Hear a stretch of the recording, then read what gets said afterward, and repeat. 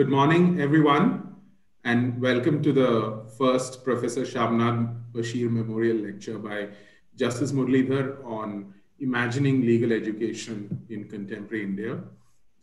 We are here to celebrate the memory of a person who in many ways challenged the rules of the Indian Legal Academy in terms of as a teacher, as a practitioner, as a policy maker, and in that sense, didn't bind himself to the set, rigid ways of thinking in our academy. And to celebrate that memory, we really couldn't have a better speaker than Justice Muralidhar, with such an inspiring career as a lawyer first, and then about 14 years on the bench now, and now a judge of the Punjab and Haryana High Court. I welcome you all to this lecture. The format will be that Justice Muralidhar will speak for 45 minutes, followed by a Q&A. And then we also have with us Swati Agarwal, who is the Director of Operations at IDIA, that was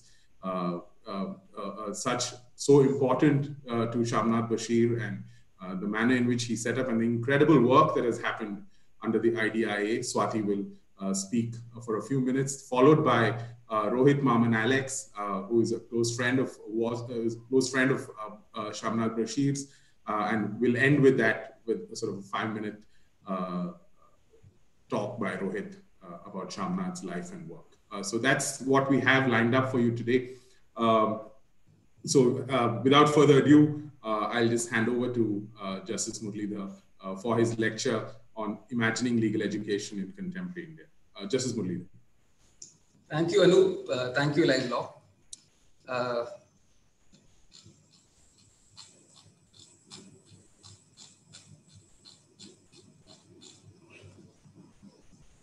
I consider it an honor to be asked to deliver the first Professor Shamnad Basheer Memorial Lecture on a topic that was close to Shamnad's heart. Those who have known Shamnad will agree that he was a person with a vibrant mind who exuded vitality and positivity. A product of the National Law School of India University in Bangalore, Shamnad constantly interrogated the system of legal education in the country, and particularly the process of transformation it underwent with the advent of the national law schools. As an academic, Shamnad's primary passion was the field of intellectual property rights. Shamnad's work in the field of IPR, and particularly in the area of pharmaceutical patents, was influential in shaping the approaches to the complex issues in the field. The blog he founded in 2005, Spicy IP, is widely read even today. Shamnad will always be remembered as a provocative teacher who challenged the young minds of several generations of law students who were fortunate to be taught by him at the NUJS Calcutta and elsewhere. Shamnad's cherished dream was to make legal education inclusive. He was critical of the manner in which the common law admission test, the CLAT, was devised and conducted. He was of the view that it kept out a large population of young, underprivileged Indians from aspiring to join the national law universities. These concerns led him to conceive of and found early in 2010 the remarkable initiative, Increasing Diversity by Increasing Access to Legal Education, IDIA. IDIA's efforts saw the NLUs acknowledge the special needs of the differently abled students who might want to pursue a law course.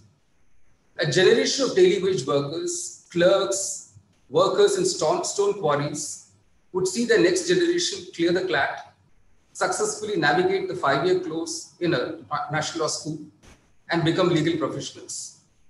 Undoubtedly, IDIA will be viewed as Shamnad's pioneering, transformative, and lasting contribution to legal education in India. It is a great pity that Shamnad left us when he was at his peak. His untimely departure will continue to be an irreplaceable loss to the legal field. Legal education in contemporary India has traveled a long way from 1855, when the first law department attached to the Bombay University commenced. Later, this was to become the Government Law College, GLC. Legal education has moved a considerable distance from where it was in 1958 when the Law Commission of India in its 14th report noted that in a period of about 10 years, the position in regard to legal education has, it appears, definitely deteriorated. The Law Commission's lament at that point in time was that, and I quote, "The portals of our law teaching institutions, manned by part-time teachers, are accessible to any graduate of mediocre ability and indifferent merits." Close quote. That no longer may be true. In the past 3 decades, what has remained unchanged is the control of legal education by the Bar Council of India, the BCI, and the University Grants Commission, the UGC. Set up under the Advocates Act 1961, one of the functions of the Bar Council, apart from laying down the criteria for enrollment for advocates and disciplining their conduct, is to promote legal education and lay down standards of such education in consultation with the universities in India imparting such education, as well as the bar councils of the states. The role of the UGC, set up under another central enactment of 1956, is to coordinate and determine standards of teaching and examination in universities. The Law Commission in its 184th report on legal education in 2002 noted that the universities and the UGC too were concerned equally with the standards of legal education, whether for practitioners or otherwise. This apparent overlap in the functions of the Bar Council and the UGC was meant to be resolved by requiring each body to consult with the other while laying down standards of legal education, including prescribing the core and elective subjects required to be taught in a law course. Then there is the university to which the law school is affiliated, which too has a say. A significant change in the 3 decades since 1987 is the emergence of the National Law Universities, the NLUs.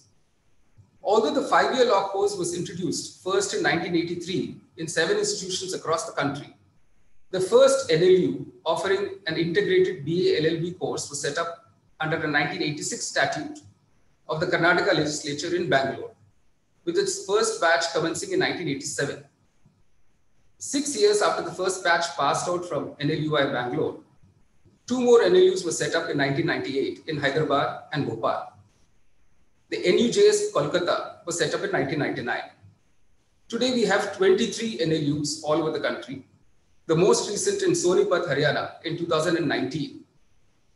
These NLUs are subject to further control of the government of the state where they are located. For over 3,000 seats on offer in the NLUs, the admission in 22 of the 23 NLUs is through a common law admission test, the CLAT, with NLU Delhi conducting a separate one, the All India Law Entrance Test, ILET. Although there were private law schools earlier as well, a recent trend is the corporatization of legal education, with business houses instituting private law universities, which too offer a large number of seats and hold their own entrance tests. Some of these PLUs charge tuition and other fees way beyond the NLUs. These private law universities too are subject to the norms laid down by the Bar Council, the UGC, and the control of the respective state governments. There is a mushrooming of law colleges in India. The scenario today is best depicted in a recent resolution of the Bar Council announced through a press release on 12th August 2019, proposing a moratorium on the opening of new law colleges in the country for a period of 3 years. The resolution explains that the Bar Council was driven to take this step for the reason that, and I quote, "There are about 1,500 law colleges.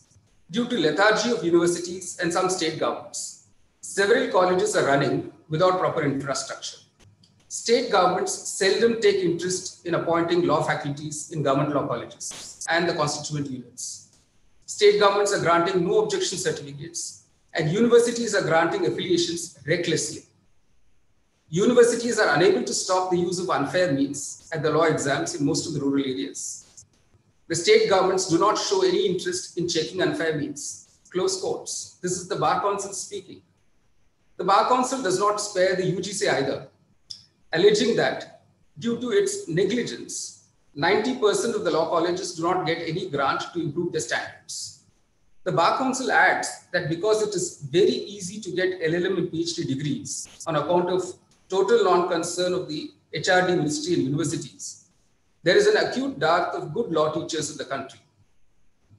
That more or less sums up the Bar Council's view of the current status of legal education in over 1,500 law schools. The Bar Council's angst notwithstanding, the push for newer law universities appears to be unstoppable. On 28th August 2020, the Punjab State Legislative Assembly, in a truncated 3-hour monsoon session on account of COVID, found time to pass a law to set up the Guru Tegh Bahadur State Law University in Taran. I now turn to the situation in the NLUs.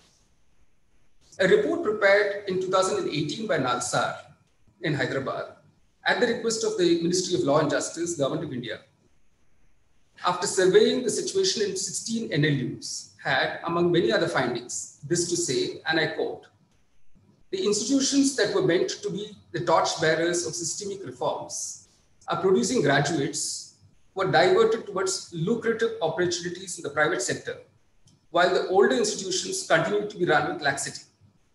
This has exacerbated the career ambivalence that has always existed in India's legal profession. At the top of the legal education pyramid, we have a small group of highly selective institutions that have become feeders for the leading commercial law firms and business entities, while a vast majority of law departments and colleges continue to add to the pool of briefless barristers and graduates who will never use their law degree to earn a living. This was, in a sense, a confirmation of what was said in 2014 by legal scholars Jonathan Gingrich and Nick Robinson.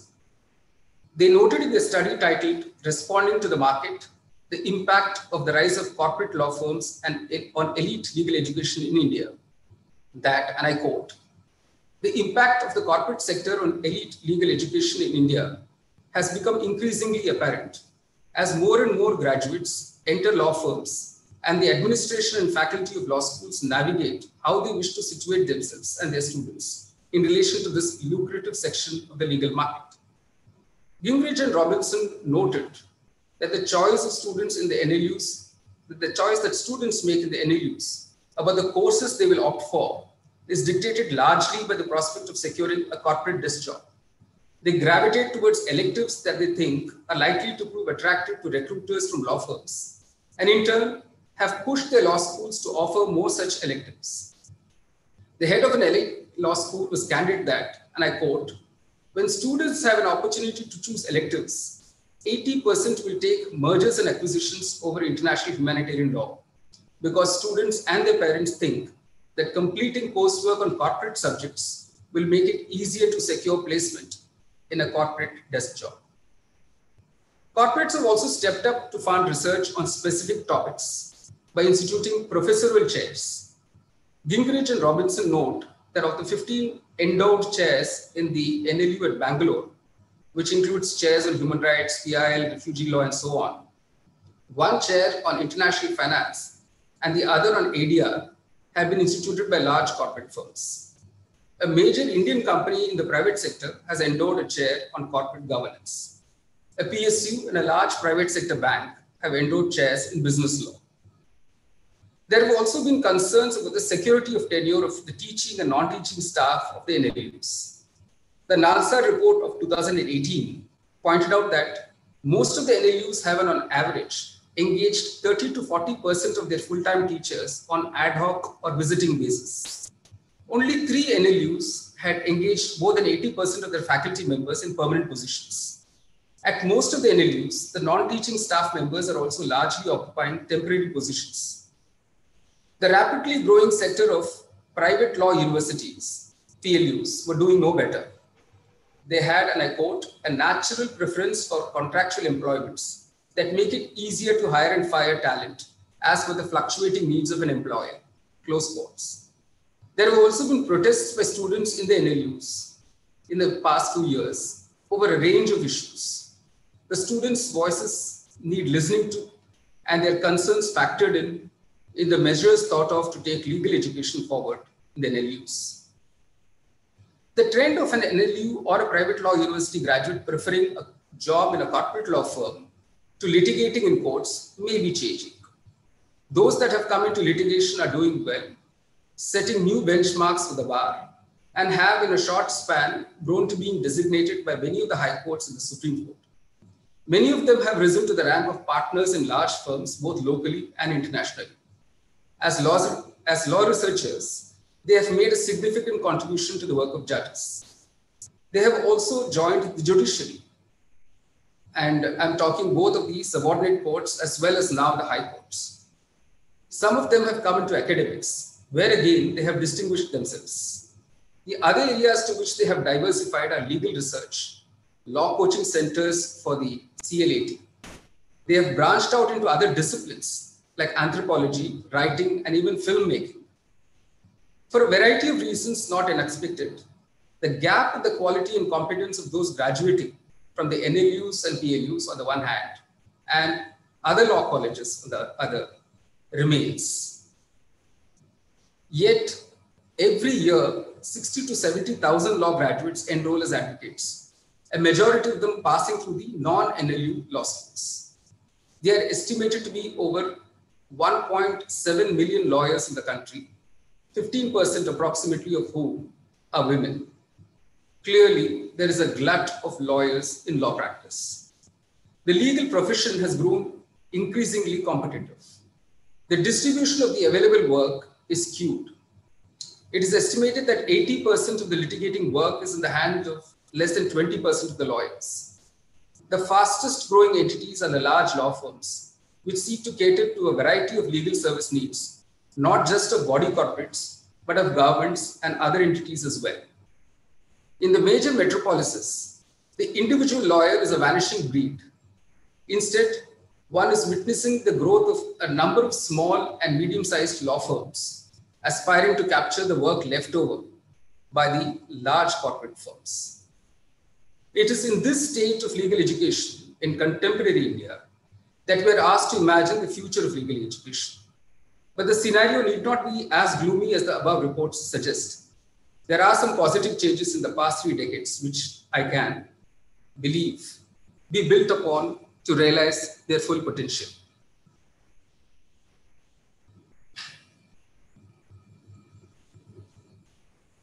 I know that the available time will not permit me to deal with all possible issues concerning legal education in the country. I will therefore dwell on a few of them, the foremost being that of accessibility, primarily in the context of the NLUs. IDIA's diversity reports have, since they were first brought out in 2014, focused on the issues that students of the NLUs coming from diverse backgrounds face.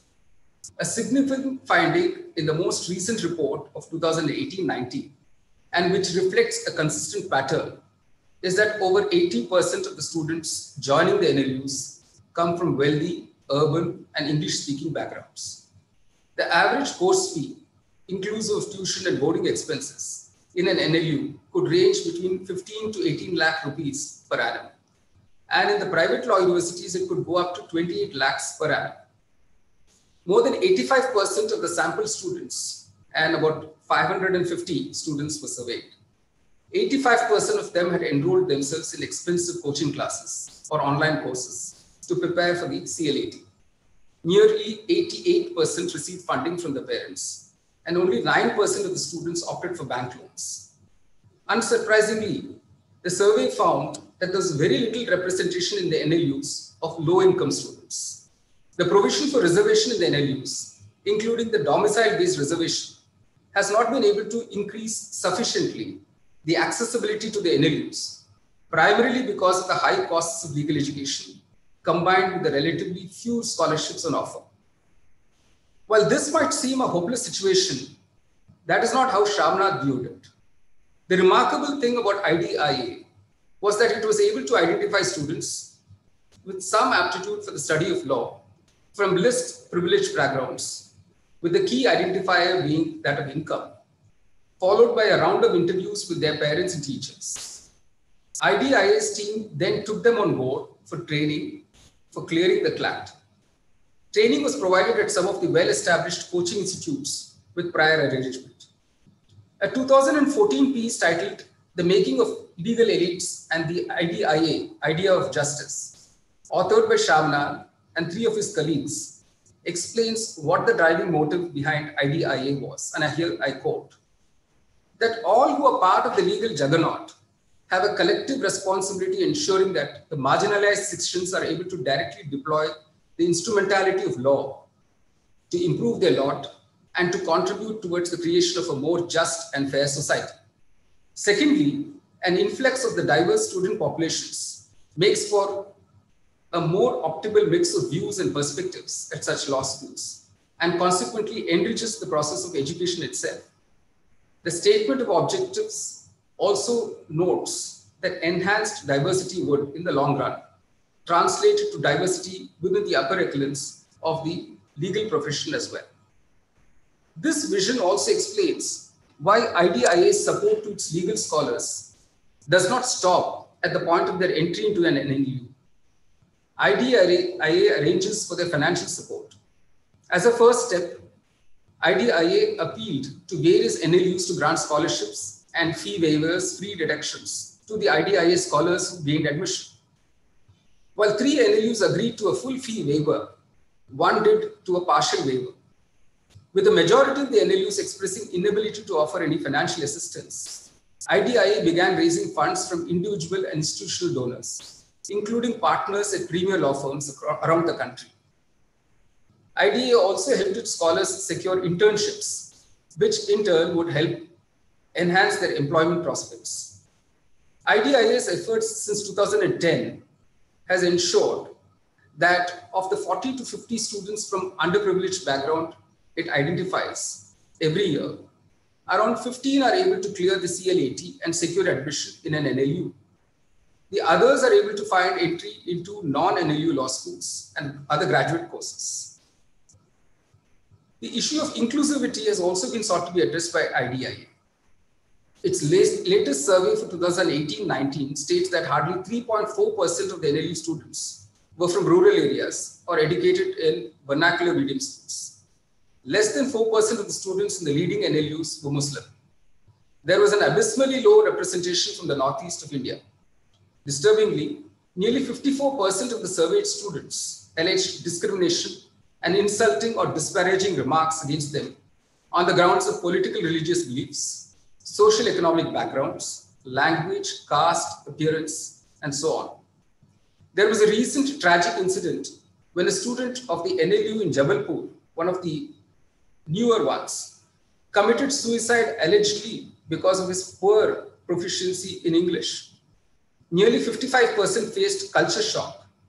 A large number of students cited lack of confidence, social awkwardness, and language barriers as reasons for not participating either in co-curricular or extracurricular activities.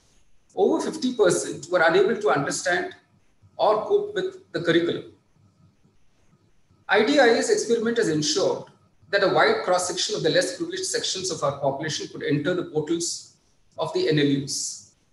In 2013, among those IDIA scholars that made it into the NLUs, 8 were differently abled, visually impaired, 13 were girls, 9 from the scheduled castes, and 5 from the scheduled tribes.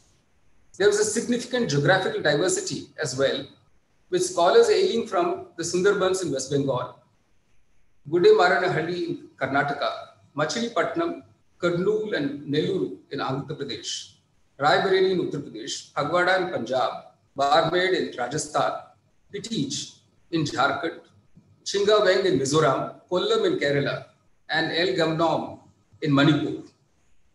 To help them navigate law school life both academically and socially, IDIA scholars are allotted multiple mentors, comprising at least one senior student from within the law school, one from the profession, and one faculty member.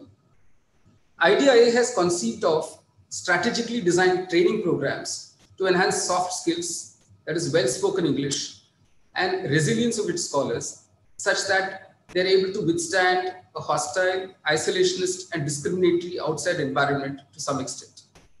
The idea was also to impart special leadership training programs. IDIA's research and policy team has, inter alia, helped challenge arbitrary eligibility criteria at the NLUs for admitting differently able students. It has advocated for a fairer testing framework through CL80, one that does not disadvantage socially and economically disadvantaged sections of the society. It has also advocated for a disabled-friendly entrance exam and made representations before the CL80 committee, highlighting the disadvantages faced by students with disability. The question that one is tempted to ask is this: can the IDIA experiment be scaled up by the state? Can its reach extend to the thousands of law schools across the country? This has been a successful experiment with encouraging results, and there is no reason it should not be expanded to serve a larger population of students from underprivileged backgrounds. The hallmark of this experiment is the possibility of making legal education inclusive. I now turn to the another major part of the exercise as to how to make legal education socially relevant.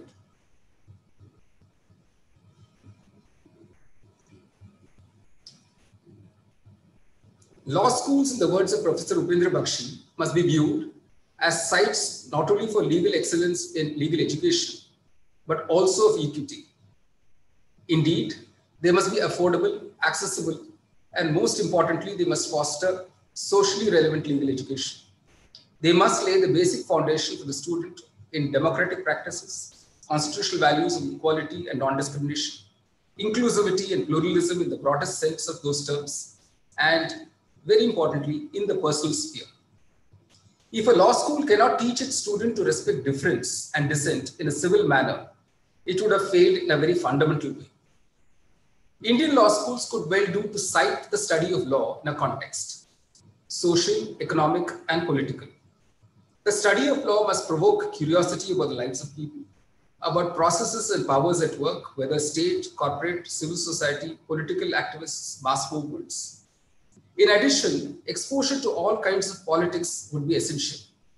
As Einstein reminded us, the value of college education is not the learning of many facts, but the training of the mind to think. Harvard professor Duncan Kennedy, while reminding us that law schools are intensely political spaces, also asks us to be aware that the present design of the law course will end up invariably reproducing the existing legal hierarchies. This requires to be constantly challenged through rigorous analytical interrogation. We need to ask, he says, why are we teaching and why are students being taught what is being taught? What is learned at the law school invariably dictates how one approaches issues later as a lawyer, as a judge, or as an academic. This approach to legal education will entail asking a whole set of questions. And here I quote a noted legal academic. Who legal education is helping, how and what does it mean for them? Does it help graduates get jobs? And if so, what sorts of jobs? What benefits accrue to our community by investing in the legally literate leaders of tomorrow? Support for civil society, its institutions, and the rule of law? Does legal education increase access to justice, advocacy for the vulnerable or the voiceless? Do current offerings entrench a legacy of exclusivity, status, prestige, and competitiveness?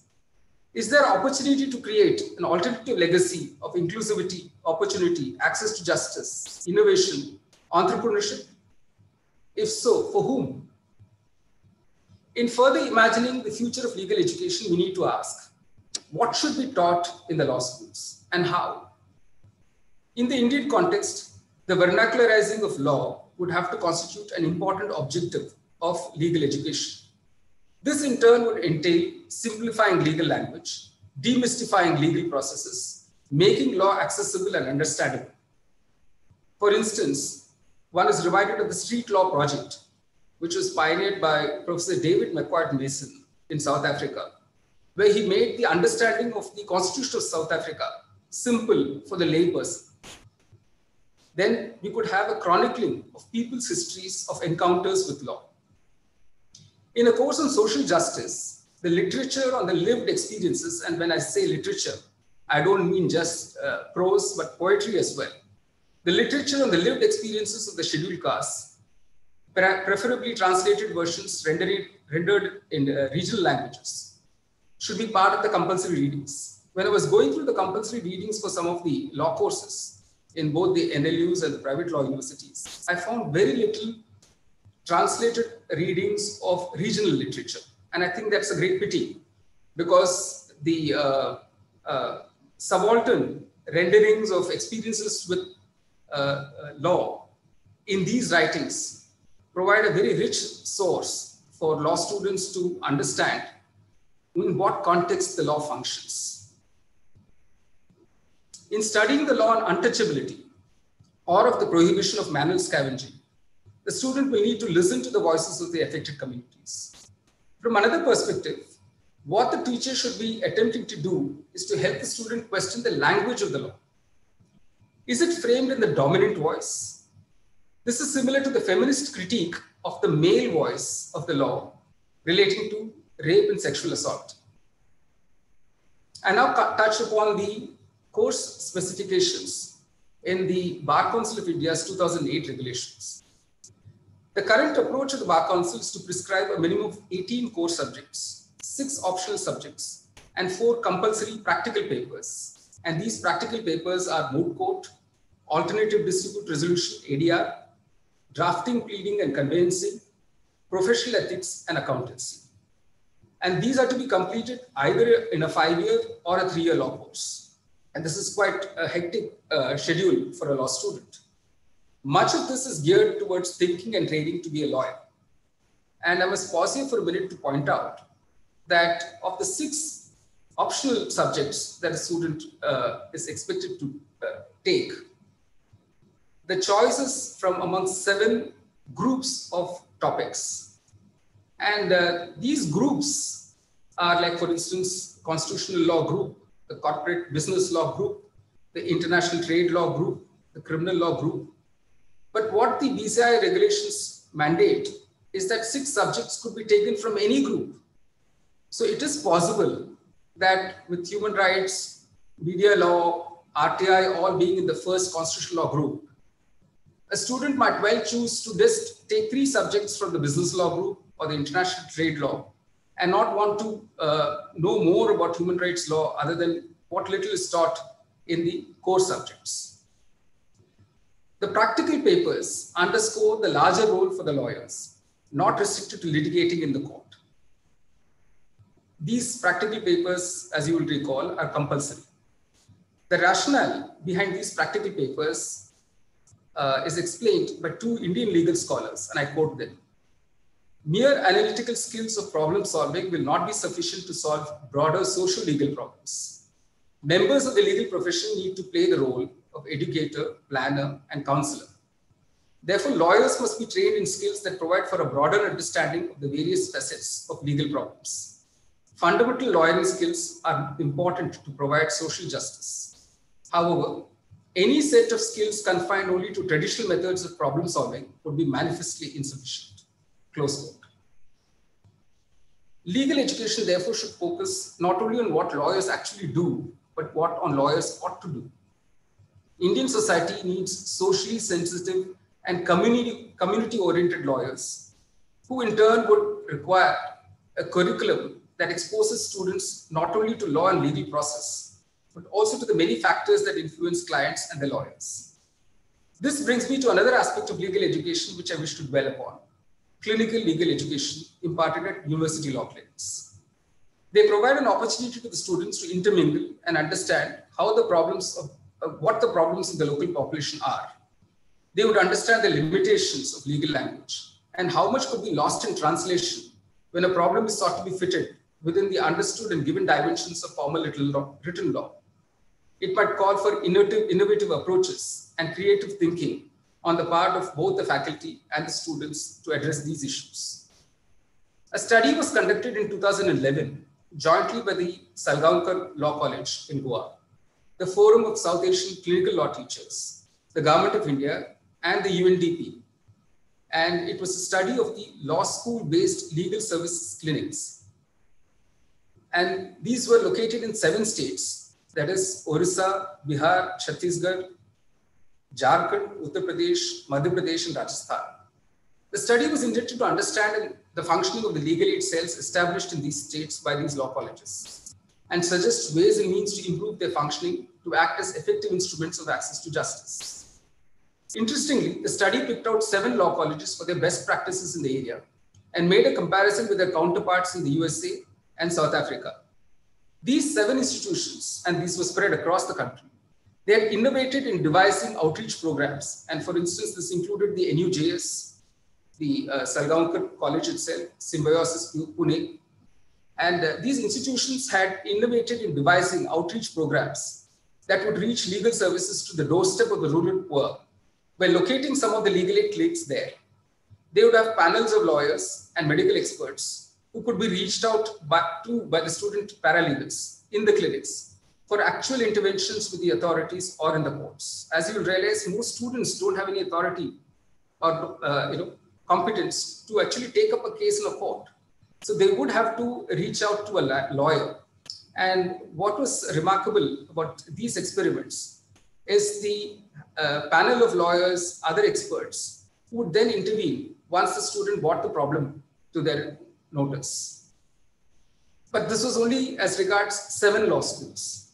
The downside, as far as 38 other law schools whose legal clinics were studied, was that although nearly 82% of them had designated faculty to conduct legal aid activity in the clinics, only minuscule of them provided the facility of academic credit to the faculty in terms of workload, lecture hours. And even for the students, there was no incentive in the form of grades or marks. This in turn considerably reduced the enthusiasm for legal aid activity. It was considered burdensome or additional work. Also, lack of financial support and resources meant that the law colleges spared little effort in informing the community about their existence and availability of services. In fact, the study points out that this is the sharp contrast that one notices when you compare the legal aid clinics in India and those that are operating, say, in the USA or South Africa. The National Legal Services Authority, NALSA, has a set of regulations to guide the working of university law clinics. These need to be implemented. If the work of the university law clinics can be dovetailed into the work of the district legal services committees functioning under the Legal Services Authority Act, it would give the clinics statutory backing, which in turn would persuade the authorities at a local level to be more responsive. This could include offering a wide range of legal services in a rural setting, like ensuring, for instance, the disbursement of the Manrega wages, pensions, rations, benefits under various welfare schemes, mutation in land records, and so on. My takeaway from the 2011 study is that these are excellent examples of fully functional and effective legal aid clinics, but they are in a small clutch of law universities and colleges, but they are worthy of being emulated. Their techniques and practices can form a template for replication. In fact, I would suggest that with this study itself being almost a decade old, there is a need for a fresh study to be undertaken of the university law clinics and legal aid centers operated by law colleges all over the country. The offering of legal services in university law clinics requires to be viewed as a work in progress and made an integral component of the law curriculum. And next, move on to what I think a law college should do to take advantage of its geographical location. Much has been written and spoken about teaching methods in law schools. I do not wish to go over that here. However, I do wish to talk about the need for a law school in the Indian setting to exploit to the full its geographical location. Mahatma Gandhi is attributed with saying, and I quote, "True education must correspond to the surrounding circumstances, or it is not a healthy growth." Close quote. The law school as an institution would have to communicate with its environment geographically and sociologically, and account for the cultural specificity of its immediate surroundings. For instance, the law school in Ranchi would give students an opportunity to mingle with and understand the surrounding population in an area, much of which is governed by the 5th schedule to the Constitution, which preserves the customary laws and practices peculiar to those areas. For instance, the Santal Pargana area. A law school in the Northeast should be able to expose the students to the diversity of customary tribal practices and laws, and to understand the tensions that exist between the formal legal system and the traditional but informal legal systems that continue to govern the societies. In fact, even this stands protected to some extent in the 6th schedule to the Constitution. In the context of exploitation of valuable natural resources, which are the common property of communities for several generations, the taking over of these natural resources in the pretext of development, that issue could be studied by a law school, which is situated near the site of such contestation. If the students went there, it might provide them an opportunity not only of engaging with the local population and understanding their resistance, but also from the cultural and spiritual standpoints of that population. Also, taking the student to the place where the event is occurring changes dramatically the student's perspective and understanding of the issue. While teaching Olga tennis, for instance, might it not be useful to have the students visit a slum cluster, interact with its inhabitants in order to understand what issues they face in the course of a forced eviction drive? From my personal experience of teaching credit courses on economic, social, cultural rights in two national law schools, I found that the next best device, if it was not possible to take students to the site of contestation, was the use of audiovisual techniques. The screening of a documentary on forced displacement on account of a power project, for instance, in which one can hear people speak about their problems in their own words. It helps the student understand much better than any classroom lecture. That brings up the issue of orienting law teachers to innovate teaching methods, especially suited to a particular legal environment. Perhaps it is time to explore the idea mooted by Professor Bakshi way back in 1974 of setting up a legal pedagogy institute to provide teacher training and faculty improvement programs. One of the recommendations of the Rajya Sabha Standing Committee on Legal Reforms in 2016, and which needs serious consideration, is the setting up of academies for lawyers for providing continuing legal education and training. I'm aware that Kerala does have one lawyers academy. The learning of the law has to be a continuous exercise for judges, for lawyers, and academics to enable coping with the changes occurring all around us. I must digress here to share some personal insights of my learning differently about law and life through class action and public interest lawyering. Collaborating with an urban planner, visiting the slum cluster facing eviction, sitting down with its inhabitants there to discuss the case filed for them in the High Court, planning with them the strategies, appraising them of the developments after each hearing, all of this was a huge learning experience. Likewise with those involved in manual scavenging or the victims of the Bhopal gas disaster.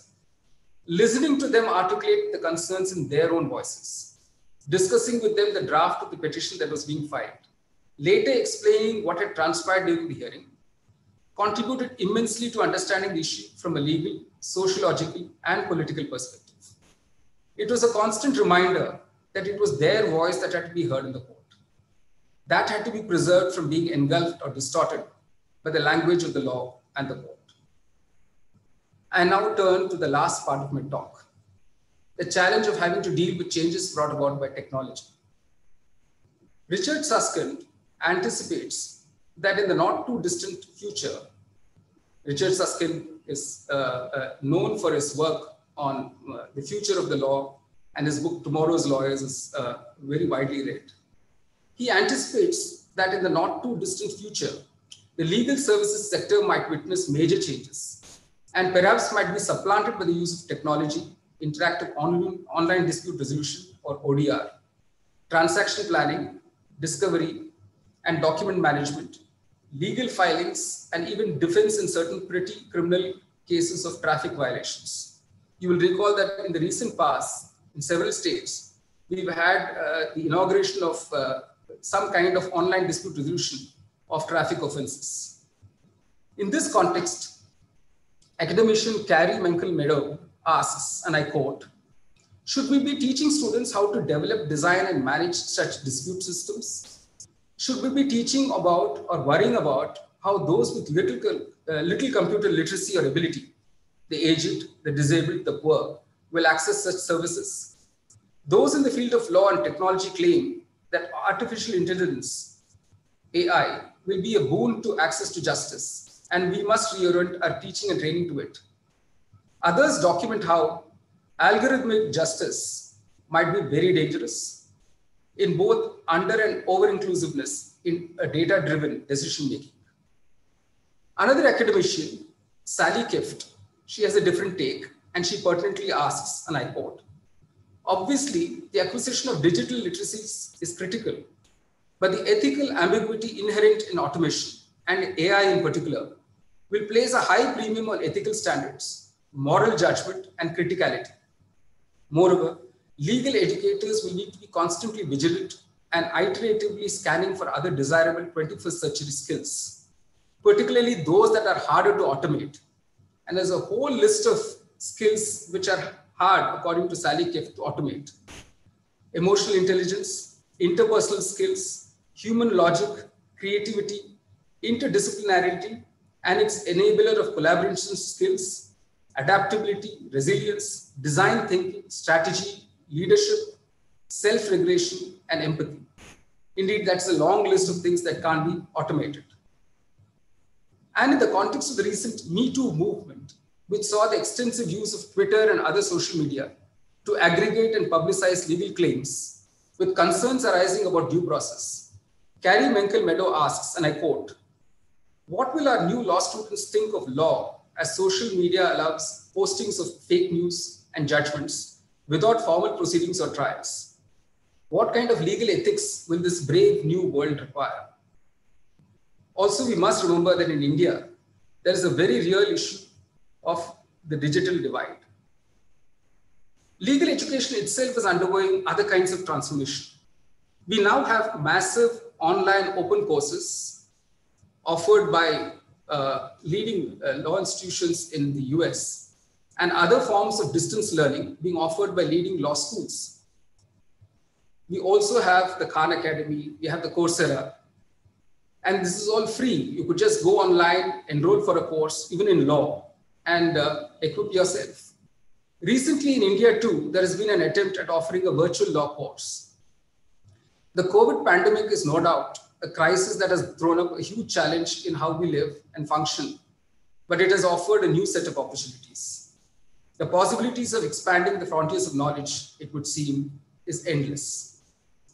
The present system of media houses ranking law schools on parameters that include the ability of a passing out batch to secure placements in leading corporate houses and firms can hardly be considered reliable. Unfortunately, this to a large extent determines the choice of the top rank holders in the CLAT in opting for an NLU. In this context, among the many useful suggestions in the 2018 report of Nalsar, which is worth considering, is one pertaining to evaluating the performance of law colleges. The report asks for an authoritative ranking of the NLUs by a publicly reliable source, and it suggests that the National Institutional Ranking Framework, that is the NIRF, introduced by the Ministry of Human Resources Development, Government of India, it should include the NLUs as one of the subcategories in their annual exercise of ranking higher educational institutions in India. Hopefully, the parameters that such a body would deploy to evaluate a law school would read something like this. If a law school teaches its student to be open to new ways of thinking, respect others' choices while not imposing one's own, to retain civility in dissent and argument, to embrace difference, inclusivity, and pluralism, to never abandon the constitutional values of liberty, freedom, equality, fraternity, and dignity, to imbue constitutional morality as an uncompromising value of life, to question, confront, challenge, abuse of authority and power, to recognize the fight for against injustice by lawful means, to be ever open to change and learning, then such a law school would have served its purpose. Thank you all for a very patient listening, and thank you again, LiveLaw and IDI.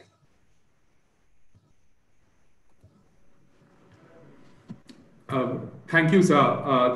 Thank you for that very provocative lecture and urging us to think about such a wide and complex range of issues that interact in assessing legal education today and thinking about its future, from under-regulation to over-regulation, inclusivity, what we teach in our law schools and the role they play in society and what we can do. And now we'll just move on to the Q&A session. And in just sending across your questions, can I please request all of you to only send questions that are relevant to the theme of discussion today. And those are the only questions I will be considering and putting forward to Justice Muralidhar. Justice Muralidhar, if I can start off while we wait for the questions to come in. Yes. In the sort of broader imagination of what are we doing with legal education, right? I mean, in terms of, there seems to be a crisis of identity in the sense that should we imagine legal education as training for the profession, right? And then therefore you can see that, and you can see that bias in the Bar Council of India being the regulatory body and the complex relationship between the Bar Council of India and the UGC that you spoke about. But that underlies a rather tricky question of what are we doing with legal education, right? Is it training for the profession, or is it a broader education that we imagine for the kind of social relevance that you spoke about? Do you think there's a need to, and need to tease out that complexity there, and in terms of the courses we offer, the pedagogy that we adopt, and then that always seems to interfere with the expectation of the students, expectation of the bar, these conversations on practicality. So how do we tease that out? No, actually, the very nature of the legal profession itself is complex. The presumption that it's all about training to be a lawyer who will litigate in courts is a very limited understanding of what legal education is all about. In fact, the lawyer combines in himself a variety of skills. For instance, in law firms, you have lawyers who are very skilled negotiators. In the ADR field, again, you have lawyers who are able to be negotiators, counselors. So the lawyer's role itself is undergoing a large number of changes. And therefore, the law school or the law curriculum should acknowledge for this complex nature of the role of a lawyer. For instance, lawyers in a rural setting have to have a different set of skills. Lawyers in an urban setting will have a different set of skills. And it's not just about lawyers. You're also training people to be judges. You're training them to be academics. So it should offer a wide spectrum from which students can choose without having to be worried about, am I going to make up all this money that I'm spending on legal education? Then you're driving all of them in one direction. In fact, I am very happy that I am not a law student of today. Just imagine a 23-year-old being, offered a job which offers, let's say, 12 to 15 lakhs per annum, and to expect such a student to turn it down, it's unfair. I don't know whether I would have turned it down. So I'm glad I didn't have that kind of an option. But, we must make it possible for students to, imagine differently their own future and not restricted to working in a corporate law firm. And there is also a lot of stress about getting into the courts, whether I'll be able to work in a good law office with a good senior. So there's hand-holding that is needed. So the Bar Council needs to think, more proactively. And we need to come together to pull in a lot of, brains to see the wider spectrum of legal education to serve a wider range of needs. Suppose a student has an aptitude to be a judge. Why can't the law school offer, courses that will help them go in that direction? So I think it's an opportunity. I would look at it as an opportunity. I don't look upon this as something which is unmanageable, undoable. It is certainly doable. We just have to rework some of these things. Like the syllabus is talking about the Bar Council's legal, the rules of 2008. It's 12 years old.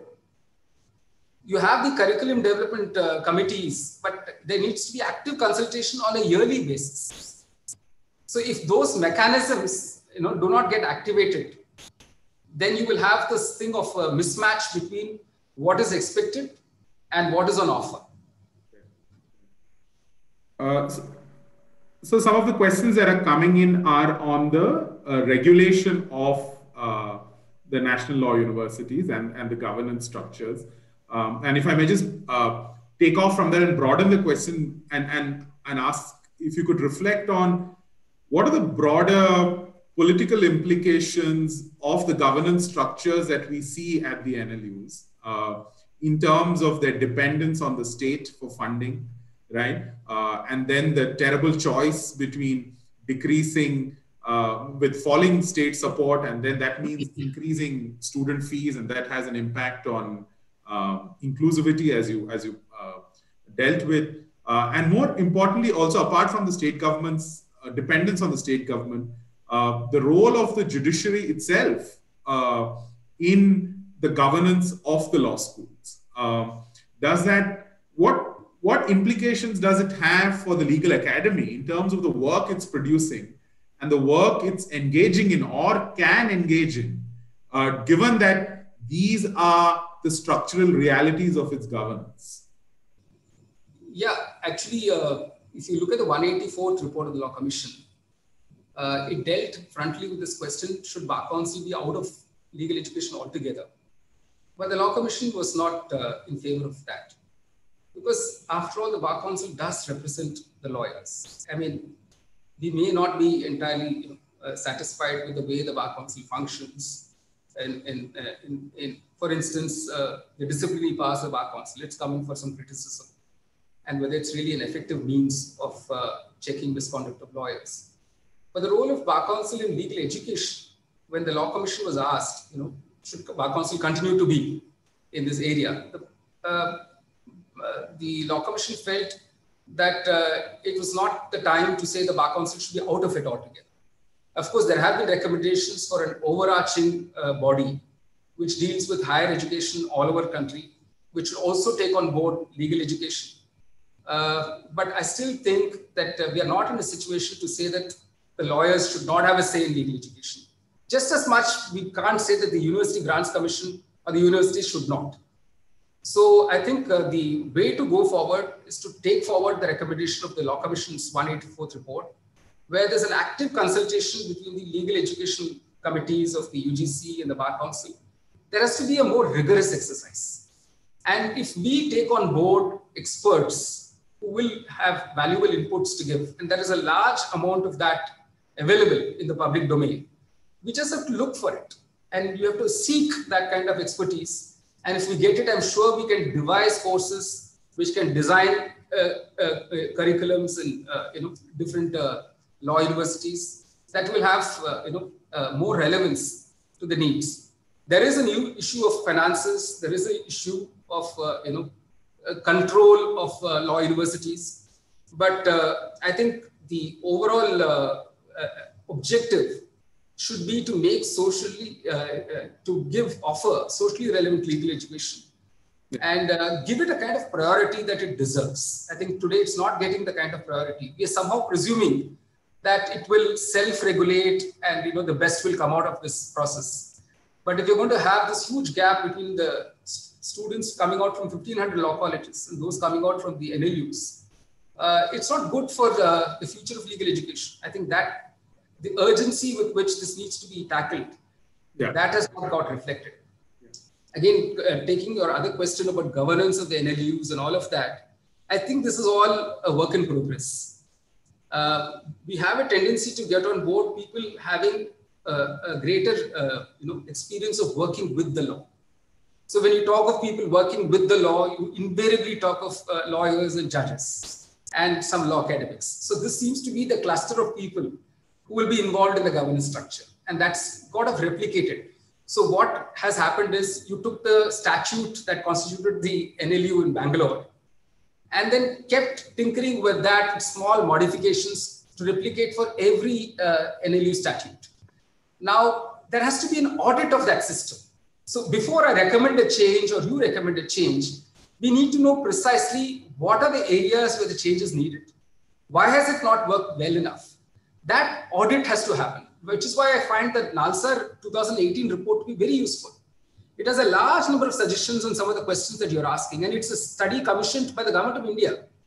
I think if that report is studied in greater depth and by a wide range of actors, I think you can come forth with the next moves to actualize those recommendations. After all, why do you commission a study? Why do you ask for a report? It's a kind of an audit. I think that report, I would say it's some kind of an audit, although it's not an audit in the true sense. For instance, we don't know how many national law universities are today in the red. Are they making profits? We have no idea at all. How are they managing the finances? what are the sources of funds and how are they deployed. So I'm saying we just need a thorough audit of the functioning of NLUs before we begin to recommend changes. Right. So another set of questions coming up, and I'm just going to again take parts of those questions and frame it. Is there a bias towards in thinking about legal education and in talking about legal education that we almost seem to always exclusively focus on the NLUs? And as you rightly pointed out, the proportion is so skewed in terms of number of law students graduating or registering with the bar, that the bulk is coming from elsewhere. And yet the conversation seems to be skewed in the other direction, that we seem to worry about the NLUs a lot more and discuss that a lot more and seek to find solutions there a lot more than the majority of those 1,500 law colleges that you spoke about. Yeah. Is there a need to reorient the conversation, or do you think we first need to fix the NLUs, or maybe not? It's not a first and second kind of thing. But what are the consequences of this NLU bias in the conversation on legal education? It's a very, very valid question. In fact, when I was preparing for this talk, I found that in the public domain, there's a lot of writing on the functioning of NLUs, because somehow it was easier because there are fewer NLUs, there are about 23 of them.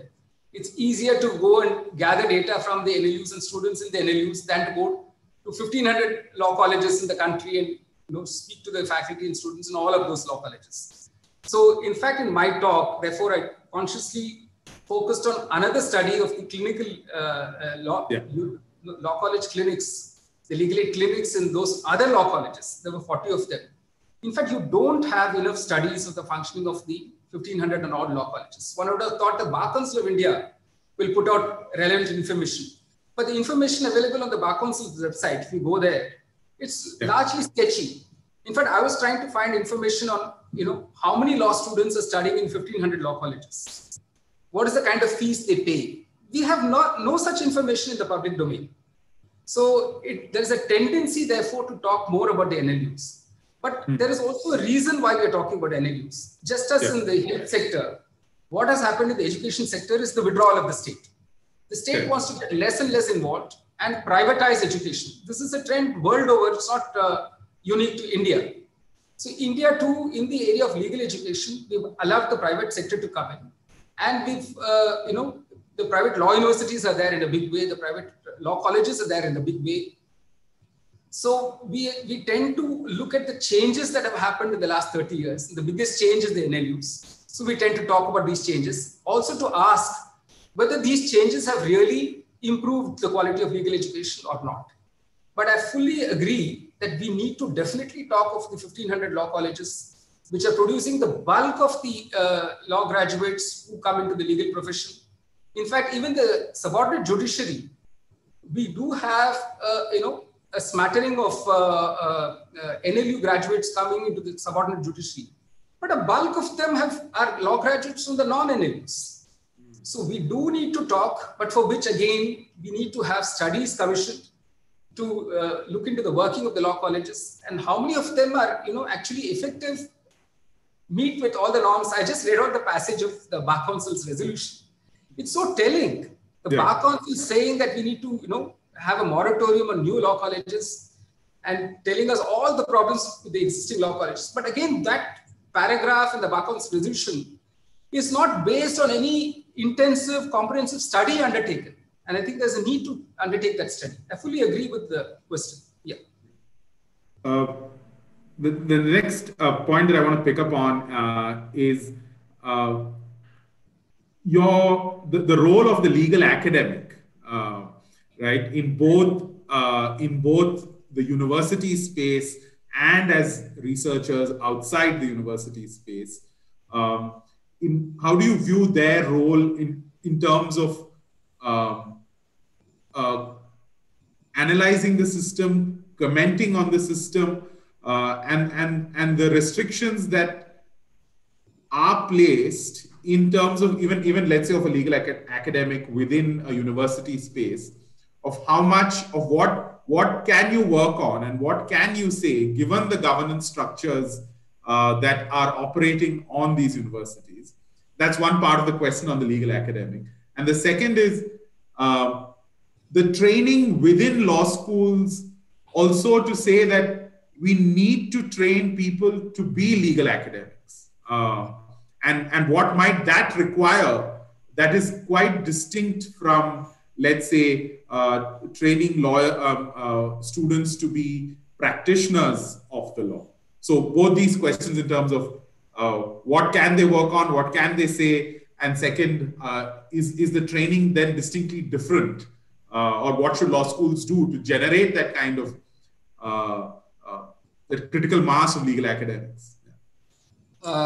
So somewhere in the talk, I also touched upon this, that in a majority of even the NLUs, there's a shortage of faculty. Right. And they're finding it very difficult to hire and retain faculty because there's a large turnover of faculty as well. And some of the reasons for the student unrest in some of these NLUs is this, apart from a whole host of other issues. The legal academic, I think, has a very, very important role in shaping the thinking of the student. In fact, I urge you to read Dr. Radhakrishnan's writings on this, where he says that a teacher should place different points of view without urging the student to follow any particular point of view.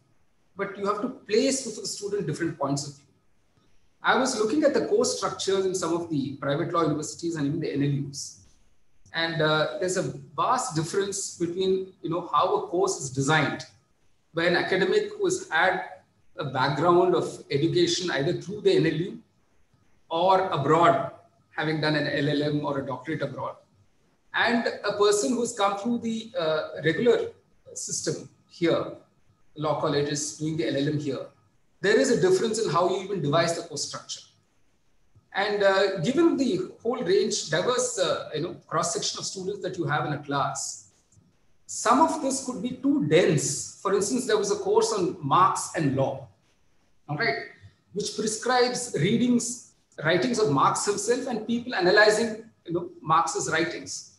Now, for a person who's come through the 10+2 system and who's some 18 or 19 years old, it would be actually too difficult for them to immediately grasp what is being said, how it is being explained, which is why in the Indian system, the Langdalian method, or the Socratic method as we talk, where one decision is taken up and analyzed threadbare and different points of view discussed by being guided by the law professor, that doesn't quite work because the habit of intensive concentrated reading, which is what you need to build yourself to be an academic and to have an analytical mind, that requires training. To answer your question, therefore, the teacher will have to, in a classroom, take the effort of finding out how much of this is really absorbed by the student.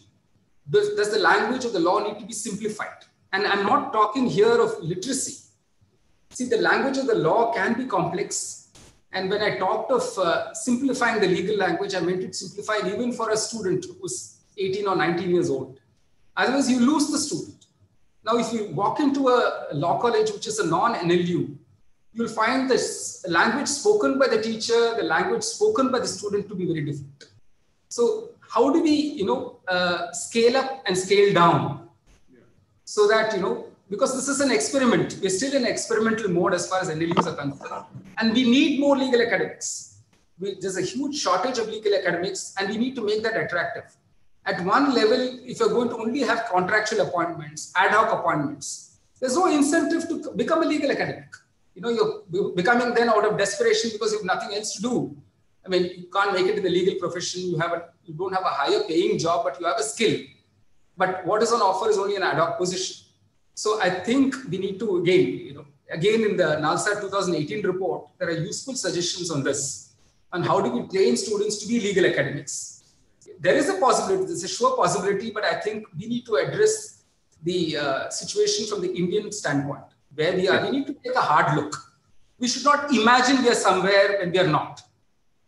If you look at Professor Bakshi's writings of 1974-75, what the status of legal education then was, much of it is relevant even today, because we are projecting something that probably we are not, but we have the capacity and the potential to change and improve.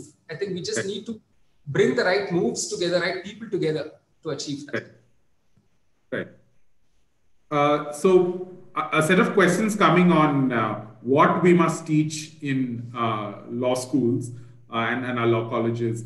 And if I may just use that as a takeoff point to get you to reflect on what you think of NLUs as a single discipline universities, that kind of imagination that what should we make of it, of this experiment since 1987. Of course, there are the social science and humanities subjects taught in the law schools, but there have always been concerns with that aspect of legal education. What do you make of this single discipline university, or is it absolutely necessary for the learning experience of a law student that legal education be located within a truly interdisciplinary space within a larger university? Yeah, I think the question answers itself. I think we can't doubt that we need an interdisciplinary approach. I mean, from whatever I've read and the wisdom of teachers of law of the past too, they've all emphasized the interdisciplinary approach. So I think that's definitely a positive step forward, because law can't be studied in isolation and it has to be studied in the context. I can't study the law of reservations, for instance, without understanding sociology. So if earlier we were studying the Constitution as a legal text and not as a political text and not as a sociological commentary on the way Indian society is shaped, we would be making a serious mistake, because the law school is the place where students get exposed to different streams of thinking and understanding. That complexity in understanding the law can only be understood, fully realized when you bring in the other disciplines. So the interdisciplinary approach, I don't think there's any doubt that there must be that. And even in other fields, I'm just talking of even economics, law and economics. If you're looking at international trade law, for instance, you need to understand finance. So there will be an element of other disciplines which you have to equip yourself in. And to that extent, I think there can be no doubt about that. But when I talked of vernacularizing of the law, there are some issues peculiar to India, and within India, peculiar to states. So if you have located a law school, for instance, in, let's say Chhattisgarh, it will be a pity that you don't understand the way society exists in Chhattisgarh. What are their encounters with the law? And are there traditional legal systems and, formal legal systems? Yeah. What is the conflict between that? I think that opportunity should not be missed. So I would think that law cannot never be viewed as a single discipline at all. And increasingly, you will need an interdisciplinary approach to law, whether it's constitutional law, criminal law, civil law, any law that you pick up, you will need an interdisciplinary approach. So some questions on the interaction between legal education and the profession and the bar in that sense, and reflecting on the barriers to entry into the bar and I guess equally importantly survival at the bar, and the structural realities of how the bar operates in India. Do you really think that the problem that you were highlighting in terms of what are the career choices that law graduates are making, let's say even in the NLUs, can really be, what can we do to solve the realities of the bar and the huge structural barriers there in terms of who gets in and who thrives there and for whom it is possible to survive there? Yeah, I think this debate has gone on for, I don't know, for many, many years. we expect the bar to self-regulate itself, and that's really not happening. It is market-driven, and even the senior lawyers believe that if somebody can afford to pay, why cannot they pay? And that huge gap between, in fact, Professor Galanter has done this wonderful study of grand advocates. Somebody, you should read that paper. He's just studied the senior advocates in working in the Supreme Court. And and how they're all generalists, they're not specialists. And they take on far many more cases than they can handle, but they're still so much sought after. And what they say is taken very seriously. And it is true that, and just not the Supreme Court and just not about senior advocates, any bar in any location, you will find a majority of the work controlled by a small percentage of lawyers. That seems to be the way the bar works. Now, can we democratize that space? Can we have equal distribution of work? These are all big questions, because if it's a marketplace, people will go for the best. So there's a way that the bar shapes itself, and I think it's rather than trying to change that, we accept that as a reality, and see how we can make entry into that easier for lawyers. So, for instance, the placement schemes. Bar Council of India used to have earlier a placement scheme where the junior lawyer would be placed with the senior, and Bar Council would put in the money to give a stipend to that junior lawyer. We didn't scale up that. The number of lawyers went up, the number of law graduates coming out of law schools went up, but we didn't scale up that scheme. So in every place, like even when I talked about IDIA, the idea is very good. But we need to scale up. You can't expect IDIA to cater to the needs of all the underprivileged sections all over the country who want to enter law schools. Someone should come step up. So state has withdrawn, the welfare state has shrunk. So we need to find the alternative. Otherwise, it will continue to be market driven. Just that like the profession is market driven. The legal education is now getting market driven. So rather than going the other way, we've actually said education as a sector should be controlled by the market. And therefore you see all these distortions, which are bound to be there. And in an Indian setting, once you say the market takes care of it, you will have a growing inequality, a huge gap between who controls that market and who gets left out. So do we want to see education as a market, knowledge as a commodity, this commoditizing of knowledge? That's been the biggest shift in the post-liberalization era, in the liberalization, privatization, globalization era. The commoditizing of knowledge has become the central point of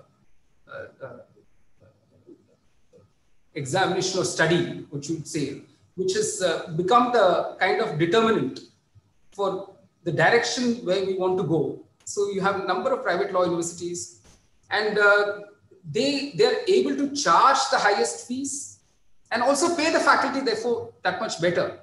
So it is a dilemma of sorts that the best quality legal education is driven by money. Yeah. So that's how the market works. It has always worked, and all over and it's not just about India. If you read writings about the growth of legal education in Australia, in England, the story is the same. The state has withdrawn, the market has entered, and if you need the best quality, you pay for it. So it's like having Apollo, Fortis, in health. You have those equivalent models in the sphere of education as well. Yeah. It's happening in schools. Yep. You have international air-conditioned schools, and then you have the municipal schools. Not that the municipal schools don't need to do well. I mean, they do. Look at the experiment in Delhi. So, and elsewhere, some of the government schools are, showing good results. But we need to therefore find out what are those best practices. But Professor Bakshi recommended this. He says, if you're designing a law course, if you're designing a curriculum, why can't teachers across the country meet once a year and devise that? And that becomes the, a feeder for the law universities or law colleges so that you have some benchmark. Correct. Yeah. Yeah. So that, I think we need to first of all identify best practices. This talk was about that. I was trying to identify through that 2011 report on clinical legal education, the best practice. Through IDIA's work, another best practice. So once you identify best practices, how do you scale it up? How do you make that as the reference point? And how do you get people on board to react to it and carry it forward? And this is one technique that we need to use. We have to work with what we have. I, for one, will never be pessimistic about this. I think we're still a work in progress. As a country, as a democracy, we're still evolving. So we have, to go forward with it. And we have the brains. We have the resources. We need to know to tap into them, bring them on board. So we need to be creative. We need to be innovative. It's a lot of work. Yeah. And in terms of the last question to you, I mean, if I can just take it on a personal tangent and ask you about your experience as a law student. So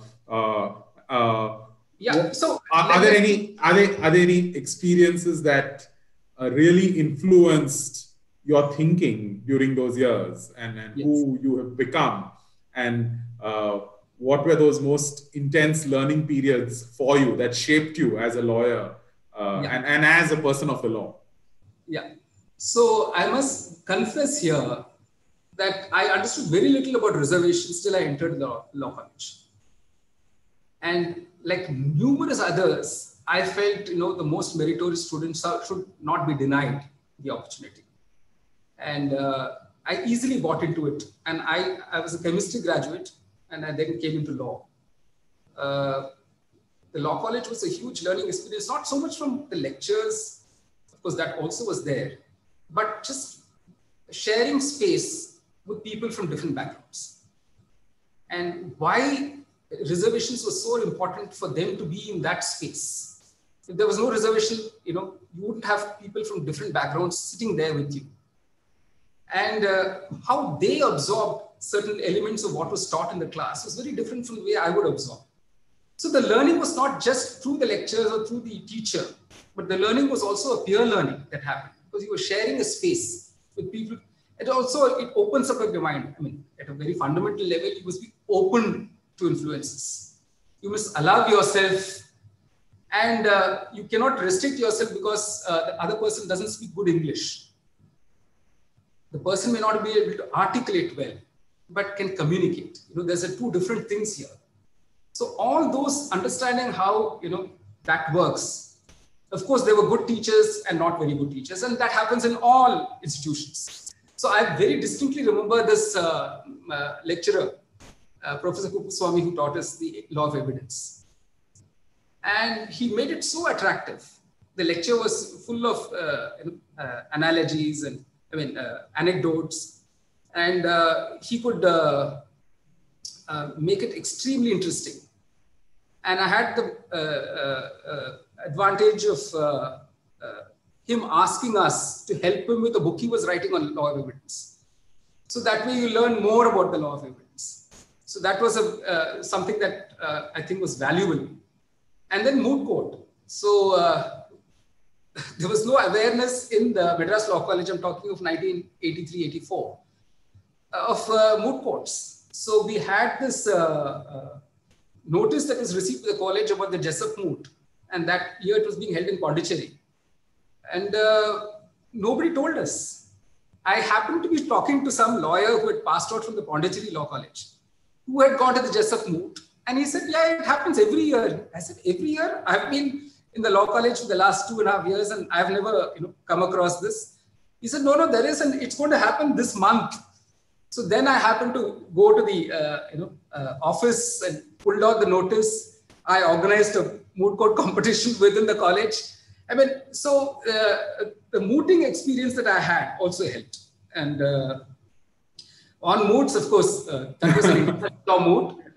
But now mooting has become one of the central features of legal education in the NLUs at least. And I think law college is also trying to catch up with that. I think it's a useful experiment. And I wouldn't say entirely satisfactory, but definitely opens up the student in a way that, speaking, the classroom lecture format will not. Many students hesitate to speak up because they don't want to be seen by others as not knowing enough. But the mood somehow breaks down your inhibitions. And I think that was also a useful experience. But also an area of great exclusion in the law schools in terms of who benefits from it. And yeah, I think how you devise these moods also is important. Yeah, if you only pick up problems of IPR, corporate law, contracts, you lose out a whole section of students. Suppose you picked up a case of a criminal case of rape of a Dalit woman, and witnesses being, people from different communities and castes. That kind of a mood problem will require a different kind of an understanding. So I'm just saying that, how complex you make those mood problems, how do you contextualize it for the Indian setting? Yeah. That is very important. So what kind of case law will you pick up to hypothesize from? Right. These are important things. Right. It will have a greater participation. In fact, I've asked, what if the mood was not in English? What if it was in Hindi? It was in Kannada, it was in Tamil. All your convent-educated students may be at a disadvantage. So that way you balance out. People with easy, fluent in the regional language will be able to handle that mood very well. And that might be actually very interesting.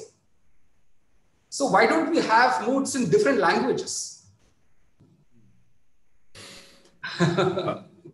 Yeah, thank you so much. Thank you so much for those thoughts and making all of us think a lot more deeply about some of these structural issues that afflict education and in turn afflict the practice of the law and the bar and the bench, also integrally connected, and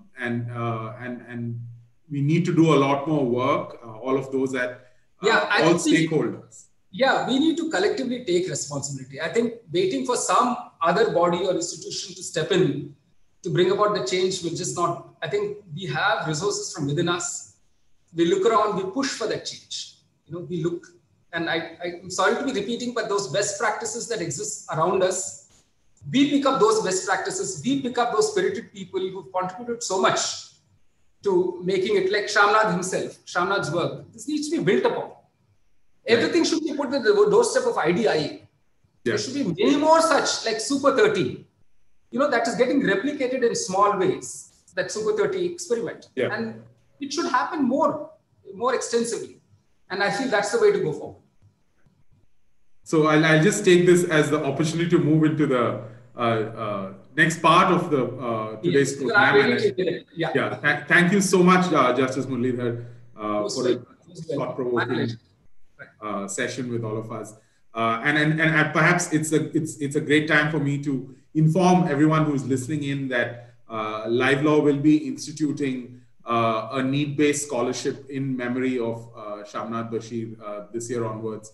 So I think, as Justice Muralidhar was saying, we all need to take the collective responsibility and start thinking about this in a structural fashion and doing our bit for that. So thank you to LiveLaw for doing this lecture and instituting that scholarship.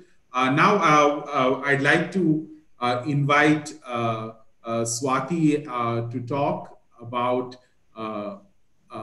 Shamnad. Swati is the Director of Operations at IDIA for the last 5 years and has made incredible contributions to their work along with Shamnad. So Swati, if I may just call you on to address the audience. Thank you for that really kind introduction.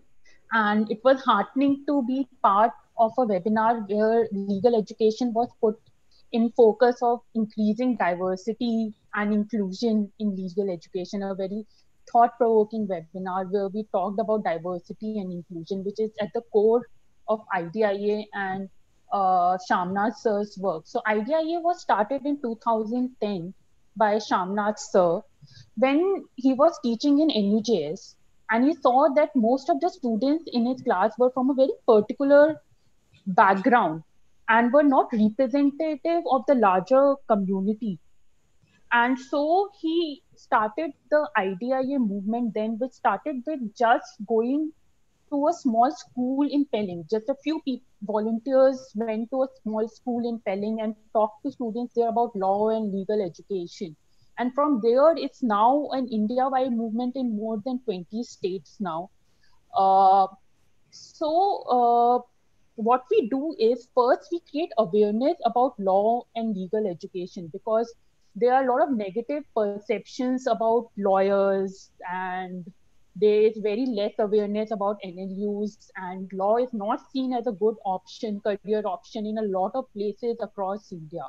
So it should not be something which is city focused. So for that reason, we have reached out to more than 38,000 students across India, from from smaller villages to communities which are not represented, and we have talked to them about law and legal education. Next,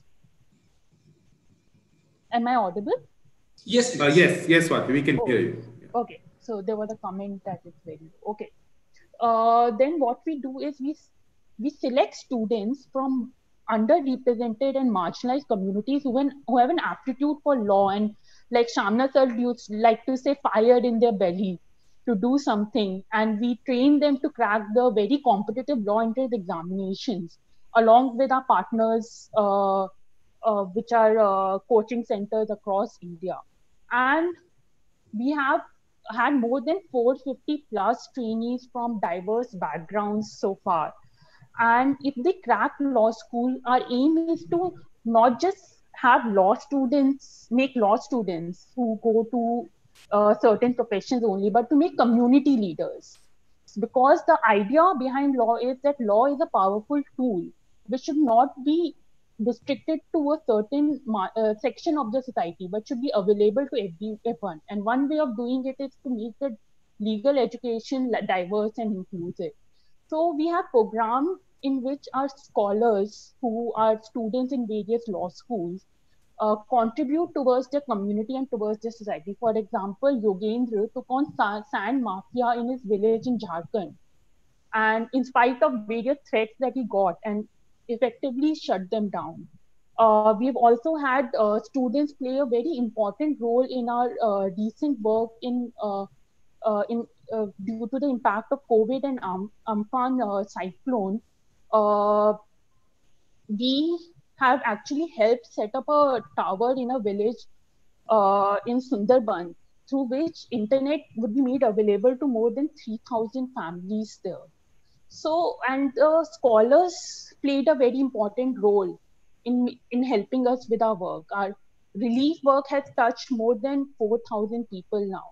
So, the idea is that through increasing diversity and inclusion, we are making the legal education more enriching for the students who are there. Secondly, we are empowering communities through making law as a tool available to them by creating these community leaders. So this is the focus of making diversity and inclusion a part of legal education and the work that IDIA is doing. Thank you.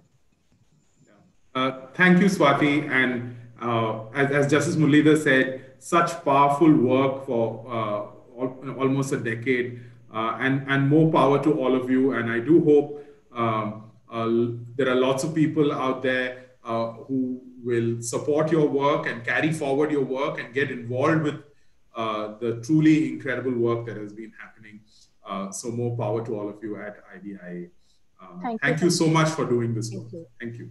Uh, Now, if I may just ask Rohit, Mam, and Alex, who's a friend of Shamnad's, to just reflect on Shamnad's work and legacy. Yeah, Rohit, over to you. Yeah, hi.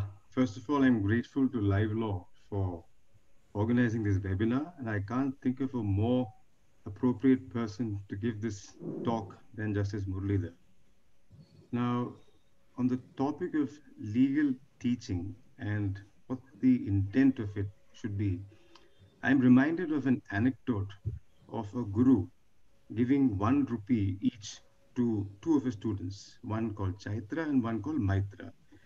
And he set them a task, which was to fill up one room each with the money he gave them. Now, Maitra racked his brains as to what was to be done, and he used that 1 rupee and filled it with garbage and filled it to the brim with garbage. Needless to be said, the Guru was appalled when he entered the room and he saw that not only was there filth, but there was terrible stench. The other student, Chaitra, he pondered over a while as to what is to be done, and he spent that 1 rupee. He bought a matchbox, an incense stick, and an oil lamp, and so filled the room with not just light, but also beautiful fragrance. The Guru was impressed. Legal education has to be like this. And this is what Shamnad aspired to do, whereby he wanted to fill the minds and futures of his students with light and fragrance. Now, about him, Shamnad and I, we've been friends for over 30 years. We were classmates in school, we were classmates in law school, we were roommates in law school. Post graduation, we were even roommates in Delhi till he went to America and London and did his courses. And he always was an integral part of my family and very much loved by my parents, my wife, and my children. And I've had a few trying years over the last 4 years where I was grappling with cancer. And the whole time, Shamnad stood by me like a rock during that time. Now, a lot of people have talked about Shamnad's achievements and what incredible contribution he has made to legal education and access to for law for students from socially and economically less privileged background. I'd like to narrate certain funny incidents about Shamnad, which some people don't know. Now, when we were in law school, just like Professor Justice Muralidhar had said, we had various interesting professors as well. One was Professor Padmanabha Pillai, who was a professor in corporate law, and he was a fantastic professor. Now, Professor Pillai was extremely fond of me because for some reason he thought that I like literature and arts a lot, and I did. So, and insofar as Shamnad is concerned, there's another reason. So one day, Professor Pillai was standing by a newspaper stand near our classroom, and he was going through it. So Shamnad, as you know, his full name is Shamnad Muhammad Basheer. At that time, there was a newspaper clipping of a famous Malayalam literature called Vaikam Muhammad Basheer, who had passed away. And there was a photo of his with a eulogy or some anniversary thing. So Shamnad started sniffling over there. So Professor Pillai asked him, Shamnad, what happened? So Shamnad said, Sir, Vaikam Muhammad Basheer, my grandfather. So Professor Pillai was like aghast. He said, your grandfather. And thereafter, he fell head over heels in love with Shamnad. And every time, so he could pick on either Shamnad or me during classroom. Now, there's another incident where when Shamnad was studying in England, and when he was studying in England, there was a certain Muslim group over there, Pakistani students, who had adopted Shamnad into their fold, thinking he's a Muslim brother, and they used to invite him over whenever they were having iftar parties, and this chap would shamelessly go and have all the biryani and kebabs that they were offering over there. So one day, the dean of the university organized some function, some dinner for all the students. And that was the time when their Rosa was going on, the fast was going on. So Shamnad was sitting over there and happily having whiskey and wine. And suddenly the Muslim students came there and saw this. They saw this chap having wine and whiskey at the time when he's supposed to have abstinence. And that put pay to his further invitations for biryani from them. And now there's an interesting story as to how Shamnad ended up becoming a lawyer and an IP lawyer. So when I was staying in Delhi, I was staying in a place called Bhogal, Jangpura area. So Shamnad was staying with me that time. And he had come to Delhi aspiring to become an IAS officer. So he wanted this whole Lal Batti Gadi and the people, the power and pelf associated with IAS, and he was sitting there in my room and studying for IAS. And I used to go. I was working in an office called Parekh and Company. PH Parekh was an advocate in record, just like Justice Muralidhar used to be an advocate in record earlier, so he knows who I'm referring to. So I used to go to office, and Shamnad would sit over there and study.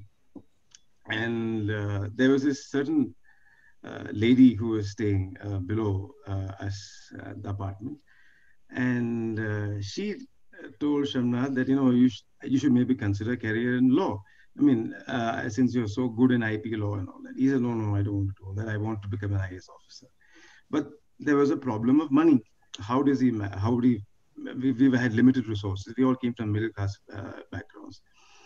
So at that time, we found out that I think Hamdard University, I think Hamdard University, they were offering a scholarship for students who were aspiring for IAS, Muslim students aspiring for IAS. Now, Shamnad wanted to go and write that scholarship examination.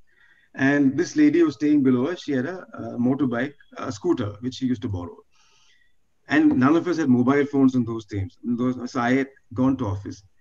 Shamnad tries to go for the entrance examination, the scholarship examination. He finds that the door is locked from outside. This lady has locked the door from outside. And we had these iron doors, not the wooden doors you could break open. And he was banging away, and there's no phone. He had no phone, and I had no phone either for him to call me and tell me to come and rescue him. So he kept banging away. And after an hour or so, I think the next door neighbor used to be Mr. Praveen Anand's stenographer. So they came and opened the door. They broke open the lock and they opened the door. And Shamnad rushed down to get that kinetic Honda. This lady was smarter than all of us. She had deflated the tires of this kinetic Honda as well. So there was no way for this chap to go for the exam. And so he was so frustrated. So when I came back, he didn't know whether to cry or to get angry. So I asked him what happened. And he told me this is what happened. And then he ended up going for somebody, one of our seniors called Protima Pandey, advised him to go for an interview with Praveen Anand. And he went and saw Praveen Anand. And justifiably, Praveen Anand was impressed. And Shamnad joined him and started his career as an IP lawyer. And like I told you, Shamnad is always, every time, even when he went abroad, even when he was working in Gurgaon for a while, when he used to come back to India, he used to always come and stay in my house. And I used to keep telling him, why aren't you getting married? And he would never get married. He said, then I used to tell him, listen, if you don't get married now, what will happen to you when you grow older? And he used to tell me, like, your house is always there. I can come and stay in your house. So I told him once, you're the Joey to my Chandler. I mean, I don't know if there's a serial called Friends used to be there. So Joey was this unmarried chap who was always beef with Chandler. So I told him, you're the Joey to my Chandler. Now about Shamnad, I compare him to Achilles from the Greek stories. Shamnad lived a short and glorious life, and about whom stories will be told long after he passed on. Odysseus had described Achilles saying, there is not a man in the world more blessed than you. There never has been and never will be. Shamnad's Achilles heel was his unexplainable failing health. He fought on despite it, but ultimately he succumbed, as everyone has to. He will be remembered and not forgotten. Death is not the end of life. It is the end of the body. He is continuing in his journey in the stars and heavens. And finally, he's been reunited with his mother, who he had lost when we were in school. That was a pain which he was never able to come to terms with. So I hope that he's finally reunited with her and having a good time over there. Thank you once again for organizing this. I won't talk more. There's lots to talk about him. And I have lost my best friend, best and my oldest friend.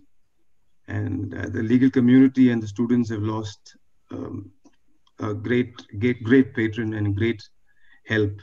And I hope that his memory is retained and the good work that IDI and others do. And like Justice Muralidhar said, there has been many more people, many more organizations, and many more initiatives like this to keep this memory alive and to keep this going forward. Thank you very much. Thank you, Rohit, for those beautiful words. And I'm sure Shamnad's legacy will only grow and live on more powerfully. So thank you for those words. And thank you to LiveLaw for instituting this lecture and finding such a relevant way to carry forward his legacy. So Justice Muralidhar, Swati and Rohit, thank you for joining the lecture today and for all your powerful words and the powerful work. And also to LiveLaw once again for putting all of this together and bringing everyone together on this occasion. So thank you. And I hope all of you had a thoroughly intellectually exciting time, and what a beautiful start to instituting Professor Shamnad Basheer's legacy. Thank you, everyone.